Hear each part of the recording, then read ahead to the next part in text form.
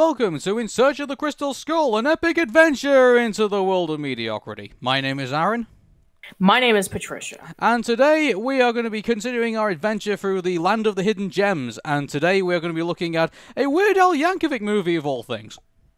Well, yeah, the only one he's ever done, that he wrote and that he stars in, and I think he also did some of the decisions on who was going to be in the cast. But yeah, I mean, this is the only one he has ever written, that he has ever starred in, and yeah, this should be really interesting to talk about. Yeah. So UHF is a 1989 American comedy starring Weird Al Yankovic, David Bowie, Fran Drescher, Victoria Jackson, Kevin McCarthy, Michael Richards, Jenny Wannabe, Billy Barty, Anthony Geary, and so forth and so forth. So many people star in this movie. That's one thing I think that we should probably do comment on. It's insanely big cast.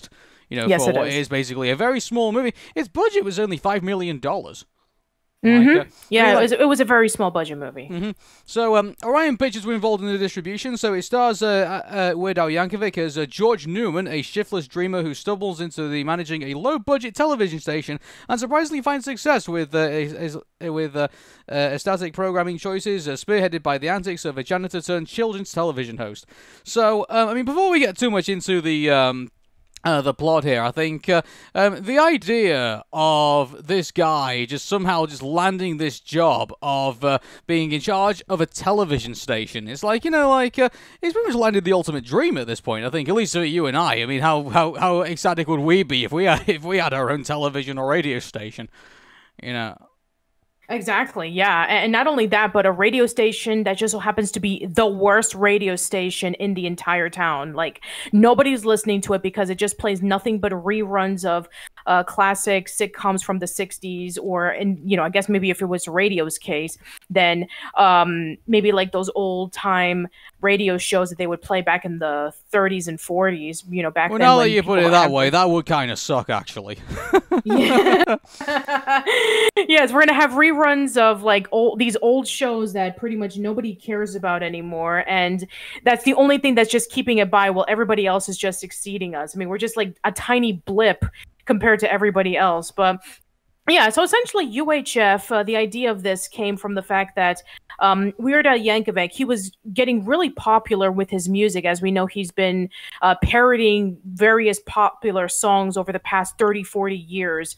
At the time, he would have been known for his Michael Jackson song Bad, or the Madonna song Like a Virgin, where he, instead of like a surgeon. But yeah, it was around that time when he, and alongside with his manager at the time, Jay Levy, who would eventually become the director of the movie, they were coming up with some ideas for a story that Weird Al Yankovic would be a part of, where it's basically a parody of movies that is based off of real people, such as The Secret Life of Walter Mitty and various others. So he wrote the script, and he decided to basically have it like this weird amalgamation of all of these strange things that you would see on a television station, but at the same time, something that would really connect to his crowd of people who, you know, were like really into his music at the time. This was back before he became the pop culture icon that he is known of today. He had a bit of a cult following, you know, starting off with being featured in Dr. Demento's radio show and then spinning off into doing his own stuff.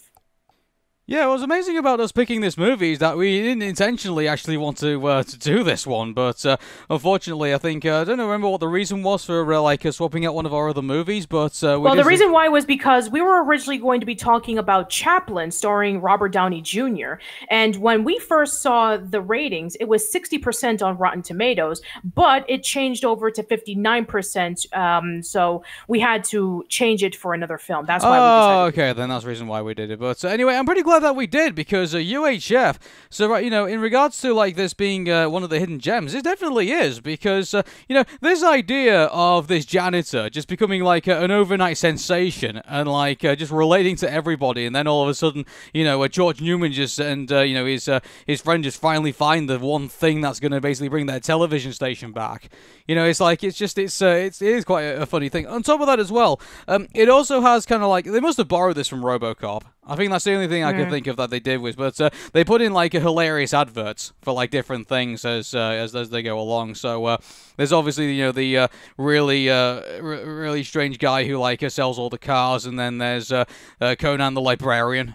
That is my favorite advert of the lot. I love Conan the librarian, and so there's that. But in between all of that, like there's also like all the plots going on. So you got the crazy scientist who, by the way, we won't give spoilers away about his backstory and everything like that. But he seems to be the technical guy around the radio station who seems to be doing like other things as well, and he's quite a bizarre fellow in that. And, which we actually were looking at this role, and it's like, and we were saying to ourselves, man, Christopher Lloyd would be perfect in this. And apparently, Weird Al Yankovic thought the same thing. They were originally going to have Christopher Lloyd perform as this character. No way.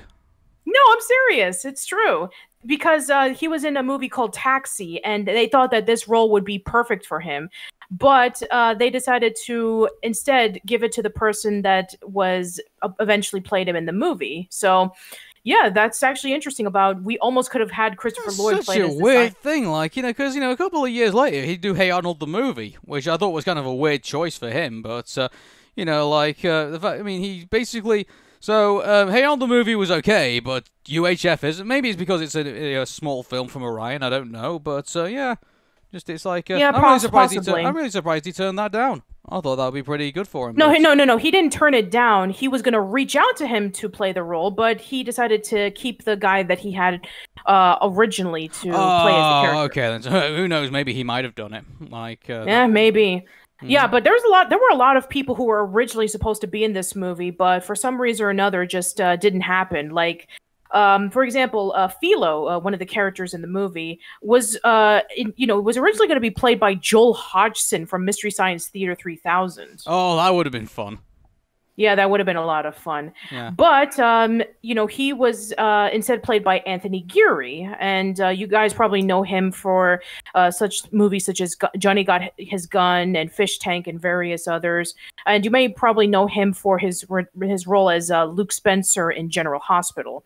Then we have like various other people. Good grief! I'm just reading here, and you have to forgive us, everybody. I'm just discovering stuff as we go along. But apparently, Jennifer Tilly and Ellen DeGeneres auditioned for this movie. Yes, they did. I think they were going to play as the girlfriend of George, but then that ended up going over to Victoria Jackson instead. Wow. Which I think I'm just gonna probably say this as not too much of a spoiler, but I kind of wish that they did, because the character that Victoria Jackson played as, she was probably my least favorite in the movie. Yeah.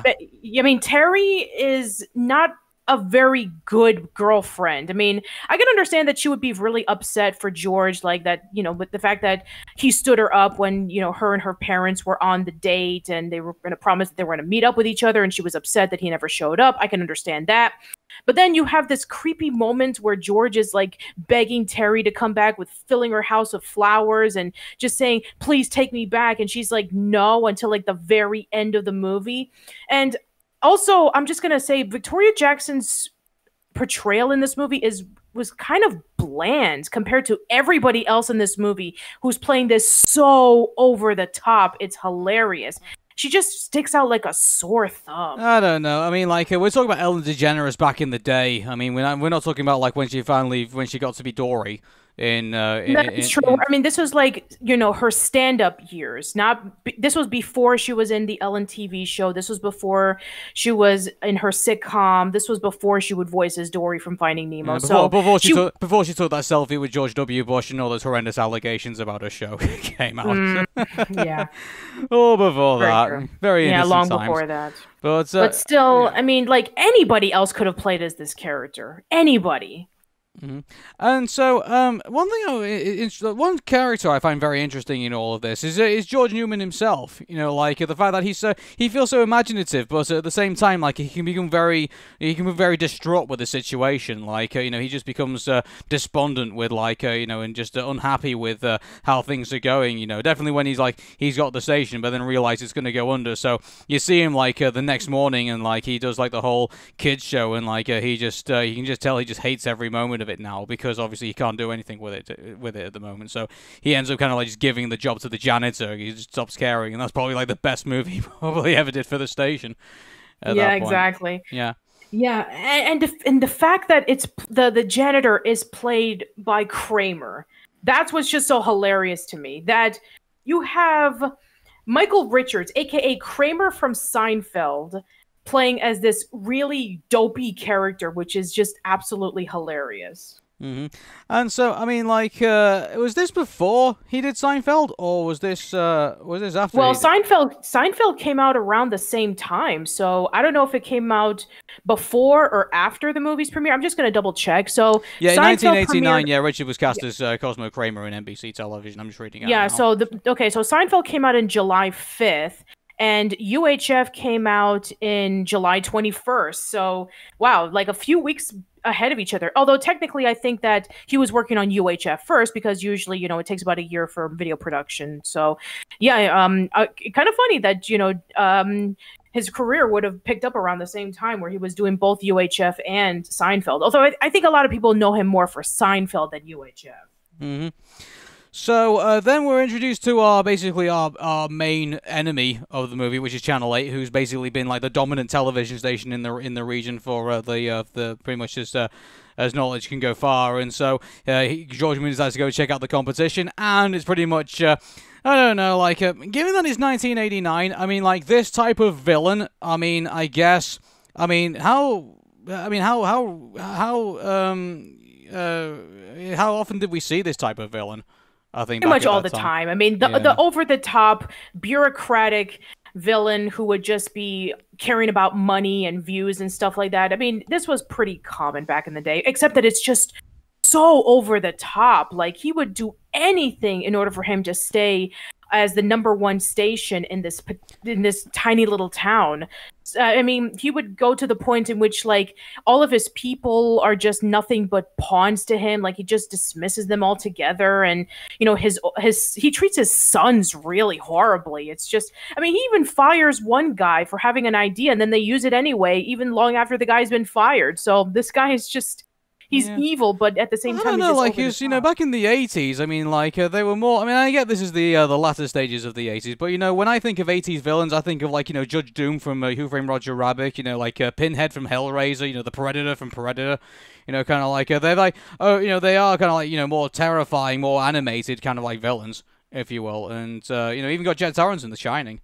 I guess I was kind of going more for a Gordon Gekko kind of situation from Wall Street, in which you have this really stingy, really corrupted businessman. So I was thinking more of like that, except that he's played like way high in the over the top meter. Not more of a Judge Doom kind of situation. I guess, and I mean, like, there's also Thulsa Doom from Conan the Barbarian instead of Conan the Librarian. What would he be in Conan the Librarian? The guy who like turns all the books in late and like encourages like all his followers to do the same thing. I don't know. But yeah. Anyway, so obviously we introduced our villain, and he is quite stock. I will admit that. And so like, he is. But I mean, we guess we're introduced to like maybe another. Can you really call him an antagonist at this point? I mean, like there's Big Louie, who like obviously does all the bookings and like all the bets and everything like that for like obviously our uncle who basically finances the television station and obviously hands it over to George. He ends up into like a $75,000 worth of debts, which is quite significant in this. We rounded it up to like, what was it, $150,000? Yes. Something like that in today's money. So yeah, so obviously there's a big threat in that regard. So then they're thrown into the situation where the uncle will end up selling the television station over to Channel 8, which obviously George doesn't want to lose the station after now finding success with it. So they go on like this massive media drive in order to save the station, and so obviously we get this whole this is. It kind of reminds me of like I mean, obviously there have been like these things in movies where we've got to get this money all really quick, and then we get to like the very end of the movie, and then they finally like hooray, they finally do it in the end. and things like that. We, But we saw this with Avenue Q. We saw this with the Muppets. There's a lot of other examples. Yeah, so, but Avenue Q and the it Muppets came a lot later on after that. I mean, like, Sure. I'm trying to think of other movies during that time that kind of did that kind of thing. I'm trying to really think about that, really. Yeah, So, I can see where you're. yeah, I can see what you're referring so to. I mean, like, I guess you could say it's a pretty novel way to like build up tension. I think going towards the end of the movie, and also on top of that as well, like I would say that It's a Wonderful Life. I can think of It's a Wonderful Life. Oh yeah, there's a remember Wonderful when, Life as well. Yeah. Yeah, remember when they decided to raise the money for George because he lost the money to the bank that he was supposed to give over to Mr. Potter, and so they decide to, raise the money for him so that he can be able to pay off all his debts. So yeah, so these types of things have been done before, but I think in this instance, I think it's pretty good. So the Channel 8 realizes that they're going to meet the goal, so instead they decided to kidnap the janitor to obviously to stop him from like raising the money, and obviously it's relying on like all the other people to do. Mind you, the one thing I really like about this is that it really does feel like you feel like the spirits of like community radio and community television in this, don't you? Like Which is something you don't see very often. Yeah, like this is what I like about Channel 62. It's like they decide, oh hey, well hang on a second, we've just got this janitor who has just basically just been himself, and everybody loves him. And I mean, what if we get other people involved in this TV station? So then you get to see like the karate guy come in, and then you get to see like the guy who like has all the exotic animals in his house and things like that. It's like I guess we do need to talk about that. So Trinidad Silva, who plays as the guy who has the crazy animals in his house, Raul the bizarre animal lover. Sadly, he passed away due to a car accident during the making of the film, and so the movie is the movie is dedicated to his honor. And yeah, because he does that. He actually do have some really hilarious things. And some of that, so it's really sad that he passed away. Because what would he have moved on to do? Like if you could do that, if you do that hilariously, imagine what else he could do. It's another one of those what ifs in cinema. So but I mean the one thing that I really find quite amazing is that because Weird Al Yankovic was pretty big at that time, and it also was only a small budget to make this movie, and it is a pretty hilarious movie, but surprisingly it only made about $6.1 million at the box office. Yeah, well, there's a reason why. You see, was there a pandemic then too? No, not that I know of. But no, the reason why is because just like with a lot of cases in which that we've been talking about throughout this retrospective, that the movie came out at the wrong time when there was a lot of movies that were competing against that at the same time. So around the time that this movie came out, Indiana Jones and the Last Crusade, Ghostbusters 2, Honey, I Shrunk the Kids, Lethal Weapon 2, Batman, License to Kill, When Harry Met Sally, and Weekend and Bernie's were all out in the movie theater. Oh, that is, yeah. No. I mean, whoever decided to say, oh, hey, let's release it that time made absolutely the wrong call. Yep. Oh, good grief. Most of those movies that we've just listed there are classics now. Yes. Good grief. Like, Honey, They Shrunk the Kids. I know a lot of people who love that movie. Indiana Jones, The Last Crusade, need I say more? Ghostbusters 2, okay. It's not as good as the original one, but still, people still like it. And License to Kill. And Batman. Oh, and Weekend at Bernie's as well. Yeah, and When Harry Met Sally. Yeah. And Harry Met Sally. And Lethal Weapon 2. And Lethal Weapon 2. Oh, so yeah, just like the case with Rescuers Down Under, where it came out when, Crocodile Dundee and, those kind of films were out of style. And also with Matilda that we talked about in the Roald Dahl retrospective, where it came out during a time in which there were a lot of other movies that people wanted to watch. And then The Rocketeer, where it came out when they were trying to find the next Indiana Jones, and there was a lot of competition of movies that came out around that time as well. So yeah, it just so happened to come out at the wrong time when there were just so many amazing other movies that were out there. And do you know the sad thing about this as well? Like Weird Al Yankovic basically went on a massive slump until basically he was able to write "Smells Like Nirvana" for his Off the Deep End album. Exactly, yeah. So this movie put him on a 2-year career slump where he did absolutely nothing because he was just so devastated that his movie didn't do as well in the box office. Oh, and not to mention that this movie was out of print when it came out on VHS because nobody bought it. But then over the years, because it was out of print and very few people had it, it became a cult classic to the point in which people were like bootlegging the movie and watching it in like midnight screenings. And so over time, when the movie was released on DVD, they made this huge promotional push, and then everybody started watching it and knew about it. I mean, remember that around the 80s, Weird Al Yankovic was pretty well known, but he was still like a cult icon. He wouldn't become like the massive pop culture icon that we would know of him today. So, and you know, even like reviewers and critics, they always use the clips of UHF, probably not even know that it came from UHF, to like, you know, point out something really stupid. Like, you know, it's like, hey, you know, what did this scene have anything to do with this movie? And then they'll be like, nothing, absolutely nothing. And stupid, you're so stupid. I mean, I'm sure that there are people who've actually watched the film before they did, you know, put in those references, or they just put in the references because they thought it was funny. Well, I mean, likelihood is, I mean, film critics and people like within the film communities would have known of UHF because obviously they would have had to review it. So, I mean, like, it has got lots of reviews, would you believe? Like, it's 64% on Rotten Tomatoes, so people have seen it. So. Exactly. And you know, so far this is one that has a lot of mixed reviews. Like Siskel and Ebert didn't like this movie.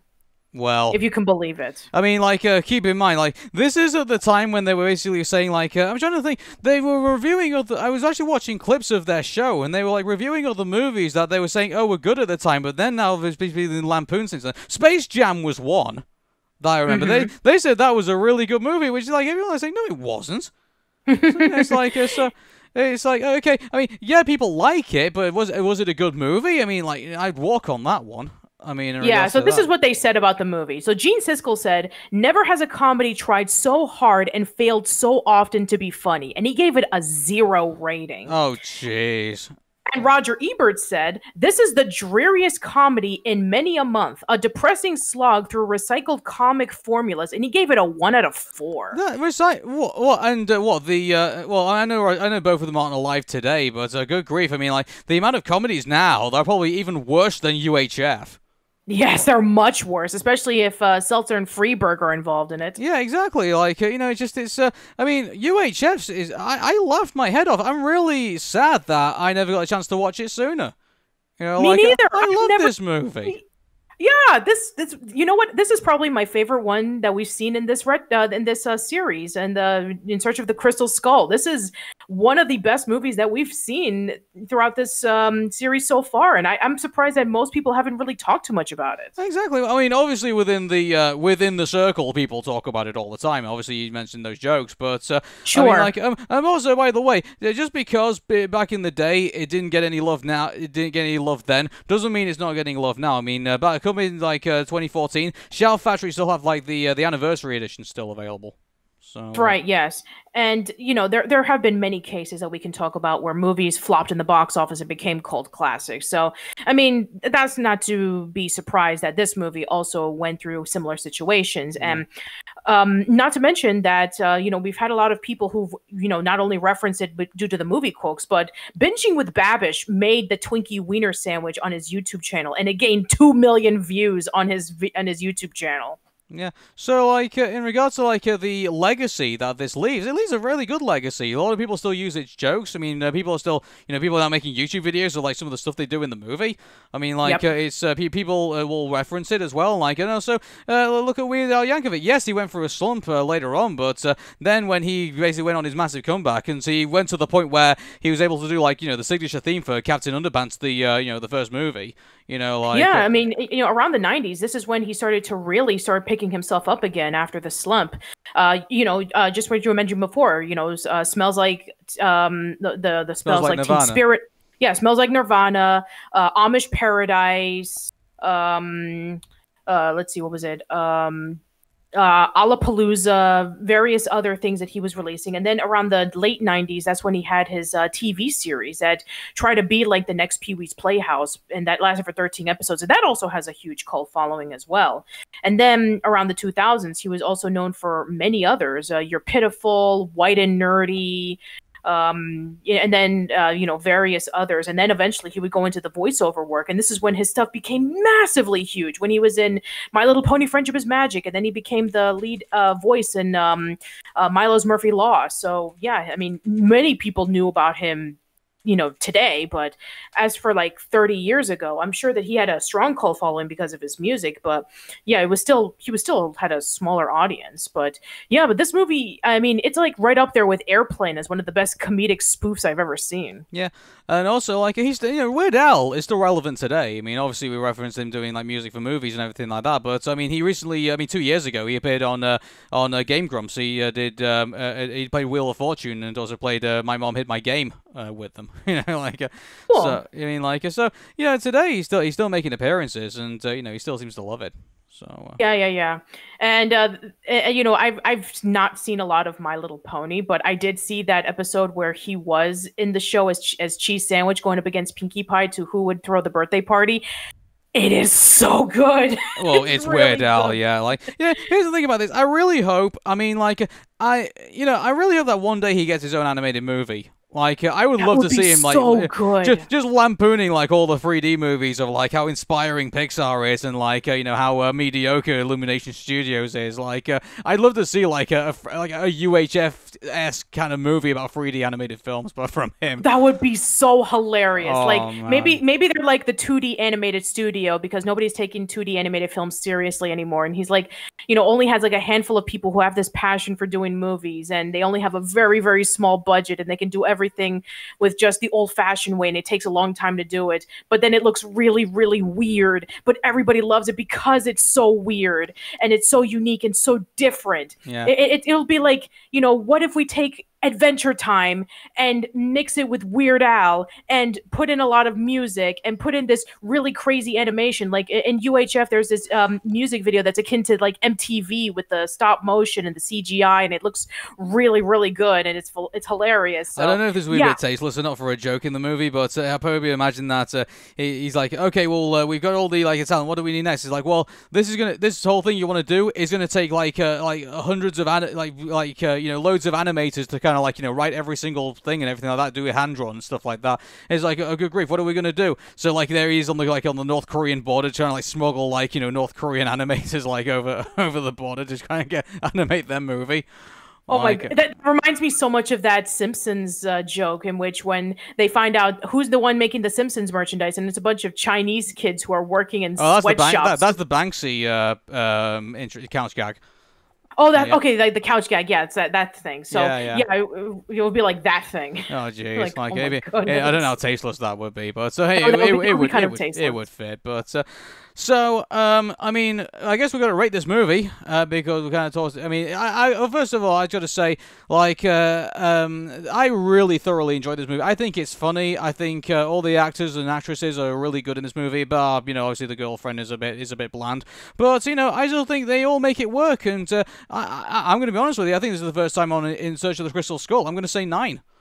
Me too. I am going to say 9 as well, because this was the biggest surprise for me personally, because I mean, I thought, okay, we have a movie based off of a cult character. I thought it would be something like Ernest or Pee Wee Herman or, maybe, lesser extent Fred Figglehorn, in which okay, the movie, it's good for the fans of their products. But no, anybody could watch this and enjoy themselves. Personally for me, even if you're not a Weird Al Yankovic fan, if you're into comedy, then you need to watch this movie because it's just that hilarious. There's a lot of crazy jokes. There's a lot of pop culture references. There's a lot of spoofs. It does have this really triumphant story about the underdog getting to the top. So yeah, this movie is just awesome. And it's kind of sad because I think this is the lowest ranked movie that we talked about in this retrospective, because even the Disney animated sequels that we talked about had better scores than this. Yeah, well, it's Disney, isn't it? So I think I think just the name alone. I mean, unless you're talking about Cars 2, or if you're talking about something really terrible that Disney should never have released. I mean, like, well, I'm referring to like the direct-to-video movies that we talked about, such as Timon and Pumbaa, no, Lion King 1.5, and Cinderella 3. To be fair, I liked Lion King 1.5. Like, I think it did deserve its rating. Too. And also, sure. Cinderella 3 should have been Cinderella 2. Like, you know, at least on the third bounce they got it right, which is a very rare. This is a very rare thing to pull off. Like, after you've had a really bad second movie, like, how on earth do you justify doing a third movie unless you do something really dramatic with it, like they did with Cinderella 3? Exactly. So, yes, this movie was just awesome. And you can watch it for free on Tubi TV.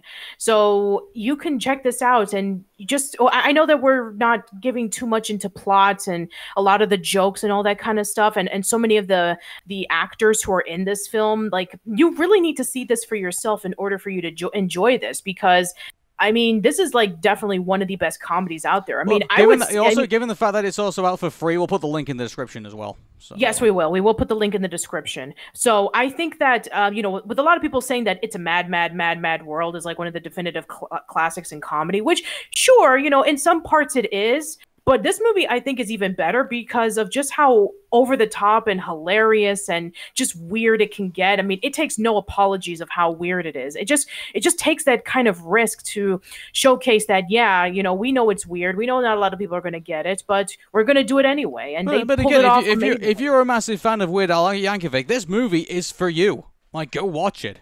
Yes. And even if you're not a weird fan, even if you're not a fan of Weird Al Yankovic, I mean, I would say still watch it anyway. I mean, I get it that it's going to be not to everybody's taste. Like, they're going to think that, they're just, doing all these spoofs and it's just weird humor for the sake of weird humor. I get it for some people, but I think it's fantastic. I really recommend that you guys watch it. Yeah, and I just used to say, there was kind of one of the reasons why I ended up kind of falling into. It kind of reminded me of why I ended up in a community radio station a couple of years ago, because you see all these people together, and it does feel like a wonderful community of people. I'd love to work at Channel 62.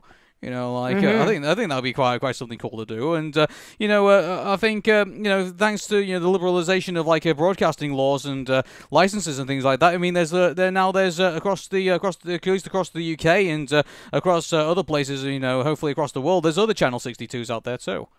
So yeah, and I guess it would be like a prototype for content that would be for a specific fan base, like the weird show on Adult Swim, or that obscure YouTube channel that talks about things that nobody else talks about, or anything or even a type of music that has been long since not popular that people are playing it, and it just scratches that itch of niche that a lot of people can really appreciate. And that niche is, people who work in the media industry that is really weird and quirky and out there. And I think that, for somebody like me, who is a communications major, who is going to school and surrounded by college students who want to get into the field of film and television and radio and such, being surrounded by those people doing various projects and stuff, it's amazing, and you become like part of a family when you're involved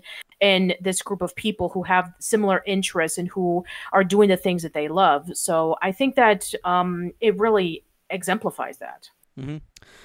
Okay then, well, I hope you don't mind everybody, but I think we're going to leave it there, and we will once again see you next time for In Search of the Crystal Skull. But as they say in Gandhi 2, I have to eat, so give me steak, medium rare. All right, everybody. Take care. Take care, everybody. Bye-bye for now.